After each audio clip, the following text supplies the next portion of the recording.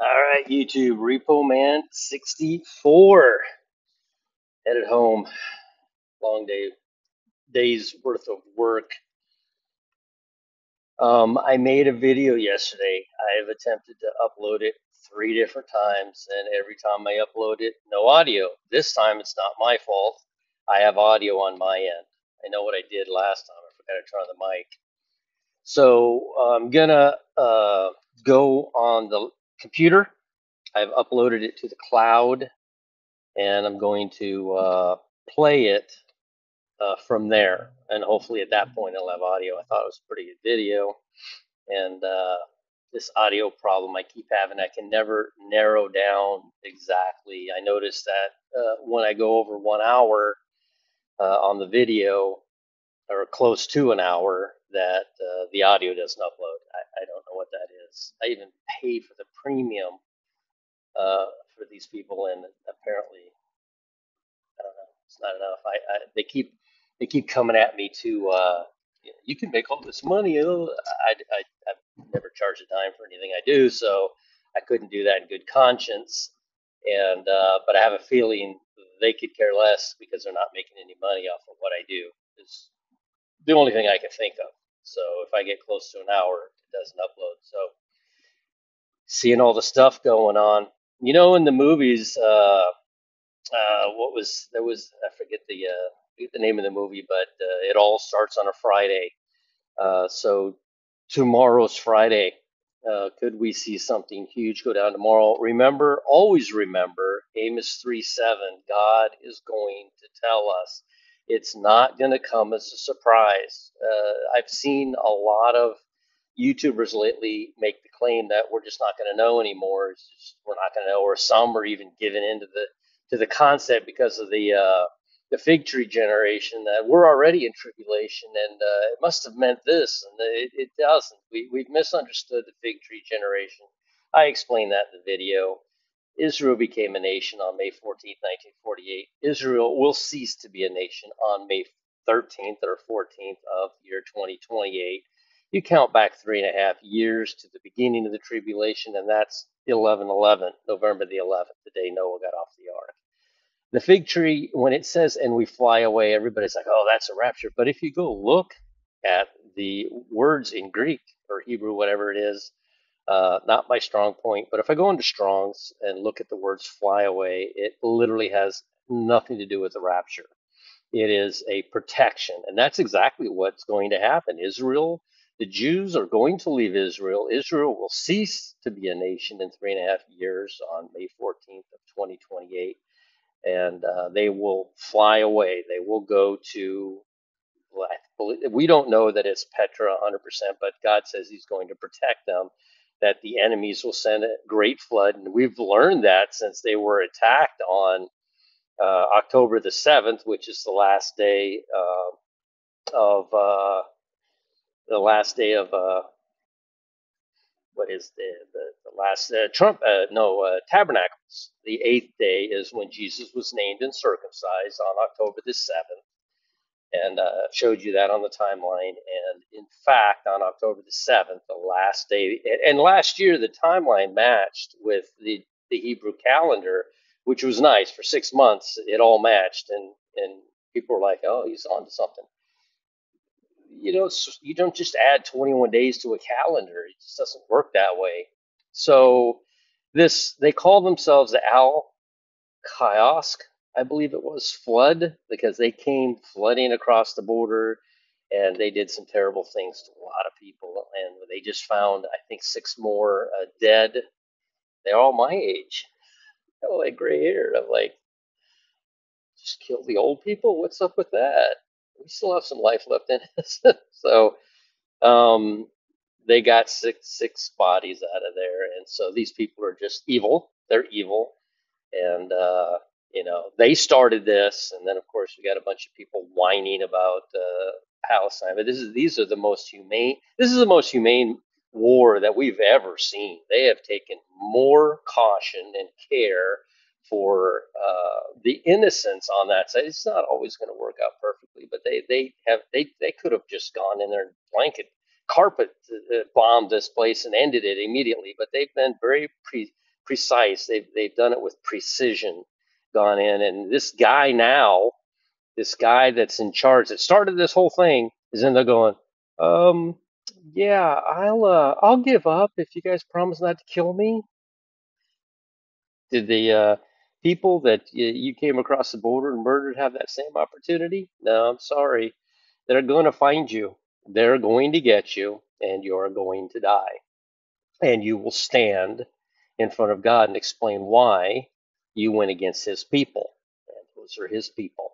And that's the end of that. So, anyway, we're seeing earthquakes going uptick like crazy.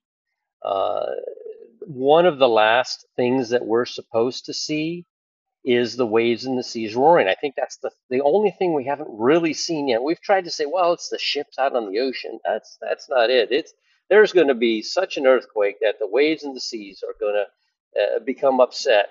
And another thing is Damascus. Do we know for certain, and I don't know that we do, that Damascus will cease to be a city just prior to the rapture? Now, Paul, on his way to Damascus, was blinded for 3 days. Now, anything under 4 days is 3 days. If it's not 4 days, it's 3 days.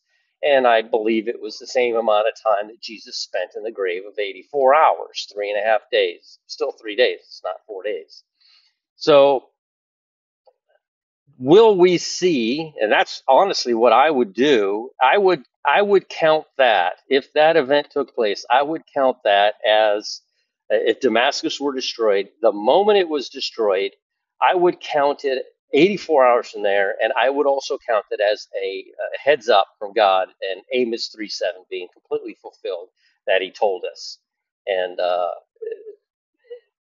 I still don't believe that Israel will nuke Damascus. Everybody's like, they're going to nuke them. No, they're not. Sinwar was the guy's name, by the way. This guy is going to send. Russia has sent a ton of stuff over there. Flights just going in nonstop into Damascus, just dropping off of just a plethora of stuff for them to go up against Israel. And they're just amassing all this stuff, right? And guidance systems and rockets and everything else to deploy whatever it is that they wanted to deploy on Israel.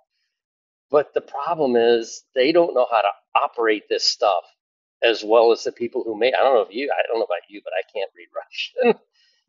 So good luck with that. They're going to hit this button. They're going to put in the coordinates of where they are. The rocket's going to go up in the air and come back down right on top of them and blow. They're going to blow themselves up.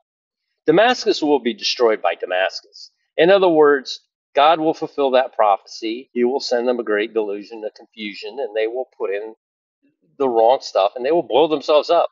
Just like, and we have a perfect example of the wedding that was going on in Damascus when all that fertilizer blew up.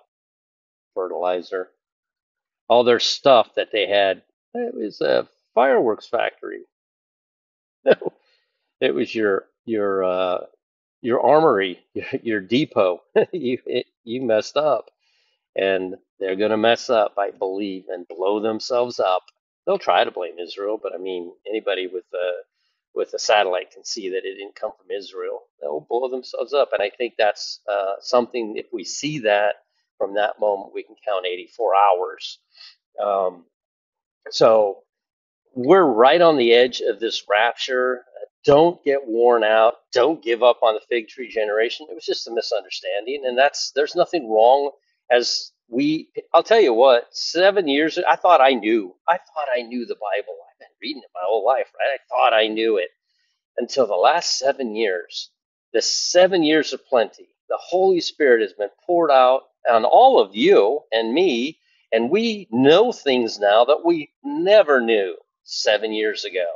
We would have never dreamt of the things that we know currently as opposed to what we knew 7 years ago. So, yes, the 7 years of plenty are almost over from the Revelation 12 sign on September the 24th. Now, I had somebody in there going, I'm looking at pictures of September the 23rd, and the moon's definitely under her feet. So I don't always trust my stellarium shows me it's under her feet on the 24th, not the 25th, and the 24th at nightfall. And I always use Israel as my base. So the 24th at nightfall became the 25th, which is the Day of Atonement. That's the Day of Atonement. I'm behind a guy that's doing like 20 in a 45. Does that even makes sense? He's like, he thinks he's an Indy pace car, I guess, and he's going to set the pace for everybody.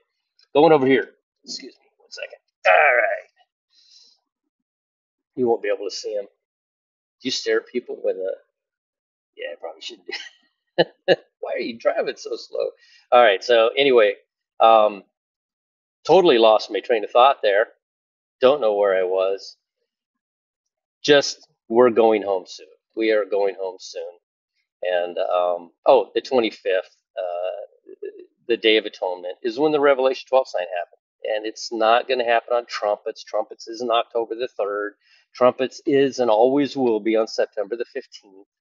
And the Day of Atonement will always land on September the 25th, and Jesus will have always been, just like your birthday doesn't change each year, neither does Jesus. He was born at nightfall on the 29th, becoming the 30th. So, and that's what I like about the timeline. It's solid, it's consistent, it doesn't move, it doesn't budge, it doesn't change.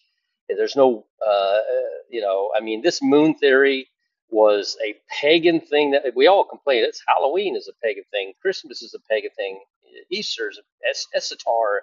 It's all a pagan thing. But have you looked far enough back to see that this has been going on forever? And in 400 BC, King Antiochus forced the new moon worship on, and you can go back. I mean, you can go Google it. Why would we ever do anything with the moon in relation to when a year starts or a month starts? Now, the moon's very important because it gives us our blood moons and eclipses and stuff like that, but it's irrelevant when it comes to dates. And so, like the moon under her feet, that was super important. That's what God uses that for. I don't believe it's used for anything other than that. And so, anyway, I digress. Um, we are going home very soon. Like I said, and again, I'm going to attempt to upload the video. Hopefully, it works. But in the video, I said I gave a bunch of dates. We can't be here on Halloween when the flood starts. We can't be here on November the 11th, 11/11. Maybe that's why we're all seeing 11/11, when the Jews must leave in 2028, when the Jews must, oh, well, not 2028, but in the 3.5 year mark prior to 2028 being November the 11th of 2024. We can't be here for that. We can't be here for when the flood begins, because I think that's when tribulation begins. Or maybe this tribulation begins prior to that, but the first seal opens up. We can't be here on the Day of Atonement, the 7 year anniversary of the Revelation 12 sign on September the 24th. We can't be here for that because the Day of Atonement is a day where the Jews reconcile to God, and they will do that at the end of the 7 years. So their 7 year count begins on that day. I don't think we can be here on Feast of Trumpets because Feast of Trumpets, I've heard so many say that it's not a really good rapture scenario, the Day of Trumpets or Feast of Trumpets. So you have the Feast of Trumpets, Day of Atonement, and Tabernacles, and then we walk backwards and we wind up to where we are now, and we'll look forward to September the 11th, which is the first day God began creation. Most people will agree, and then jumble their calendars up from that moment forward, that the flood happened on October the 31st or November the 11th. October the 31st is the day it started. November the 11th is the day Noah got off the ark a year and 10 days later. They will also agree that creation began on September the 11th. They will all agree on that, or mostly agree on that. They won't agree that it's Elul 28. They'll say it's Elul 25, which what they're attempting to do when they do that is they're attempting to make God rest on trumpets. He didn't rest on trumpets. He rested on Tishri 3. He rested after trumpets. So on the 17th day of what we would call, or the seventh day, I'm sorry, on the seventh day, and I think it works out to being September 17th, 7/17, We've all seen 717, right? So that's a high watch day, September the 17th, September the 11th. And then we have the 21 days. I referenced the rapture puzzle. She hasn't had a video in forever. And then she notices that on August the 15th, which is on my timeline, which is when it's a little one has passed. Uh, and that is the day that Jesus began his fast on a little one. So she notices that Jupiter and Mars, she has a really good video. You got to go watch it, the Rapture Puzzle. And she makes a really good argument that this is referencing the Prince of Persia holding up Jesus for 21 days, and Michael came to help. And then he shows up 21 days later. So if you go from a little one, you'd wind up on a little 21 and 21 days later, and I don't recall while I'm driving what date that is, but it is. I want to say, well, if the calendars are 75 days off, that's 15 days each month, and 21. So that would be September the 7th. September the 7th, which is a cool number too, because it's exactly 7 days or 10 days before. I don't know. I have to go in and look. I do this in the video. So anyway, heads up, stay strong. We're going home soon. It is going to happen. And nobody, me or anybody else, is going to give you the date, but it is going to be given. This is not going to come as a surprise. You're not just going to be walking along. The rest of the world will. They will be eating and drinking and marrying and giving into marriage. They will be doing that, not you. You're going to be like, an event just took place, the waves of the seas roaring, or Damascus, or something. Something will happen, and we will know because God promised that He was going to in His Word, and God doesn't break a promise. Amos 3:7 was abundantly clear and is speaking directly to each and every dispensation that He was going to warn them. He warned Noah, hey, in 120 years from now, I'm flooding this planet. He comes to Noah, hey, in 7 days from now, I'm flooding this planet. Get on the ark. You know, I don't know of any destruction that took place where God did not warn the prophets and those He was going to save first. He did the same thing for Lot. Go in there. Now, other people heard it, but they didn't believe it. They thought it was a joke. It was a complete joke, they thought, So we're going to stand if if if we change our stance on a pre-tribulational rapture, on a Jesus only, that's it. Once saved, always saved. Jesus only. We don't need anything else. Everything else we do is butter on the bread. What do you say? Icing on the cake. Icing on the cake. You know, everything else is just icing on the cake. The only thing that you have to do, just like the Ethiopian did with Philip there, do you accept this? Do you believe this? Yes, I do. Okay, what stops me from going to get baptized? As long as you accept this and believe this, now you can. People are getting baptized to save themselves. Baptism doesn't save you. Baptism of the Holy Spirit, faith on Jesus and Jesus alone, with no works whatsoever, none. You're never going to go to heaven and say, I did this and I did that. You've done nothing. I've done nothing. We've done nothing. We are just sitting here and we're just praying. We're just praying. Is it Luke? Is it Luke 21:36? To be counted worthy to escape all these things. That's it. That's all. We're saved.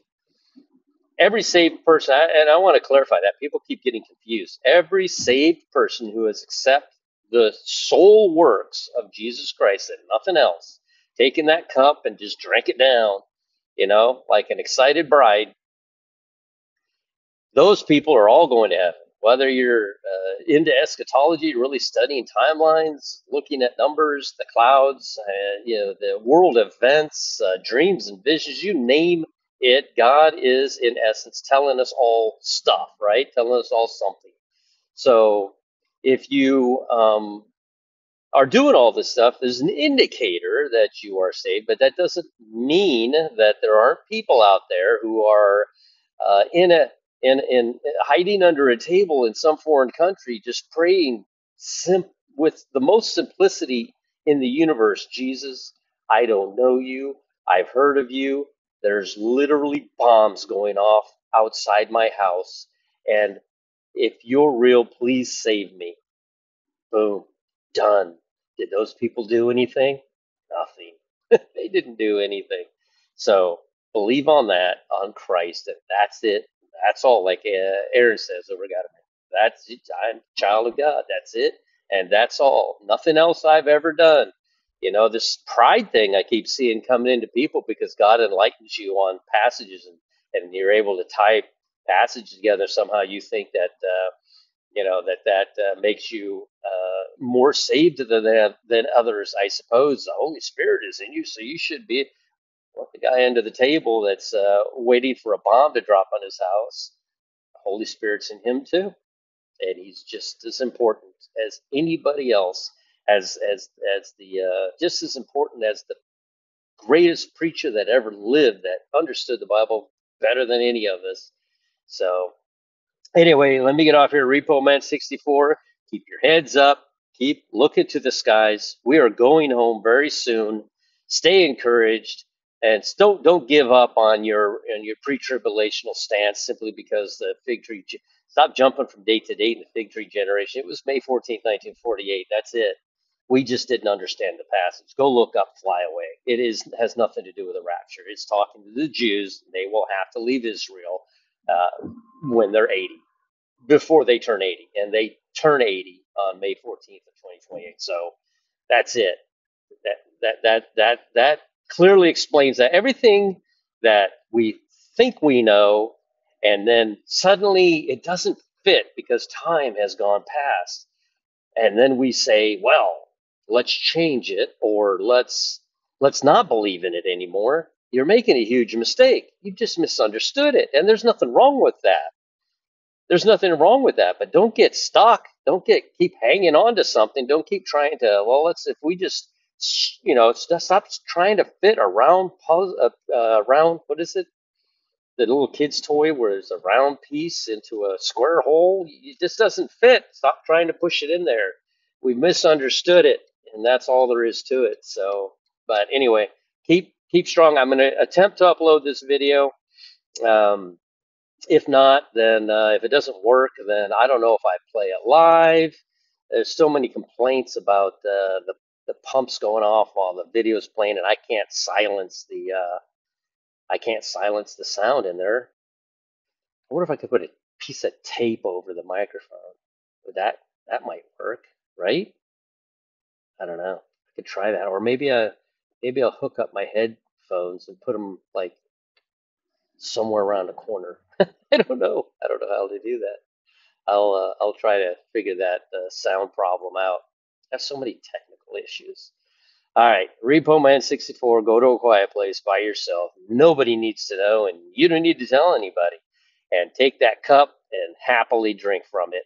Jesus is offering you salvation. That's it. That's all. It's that simple.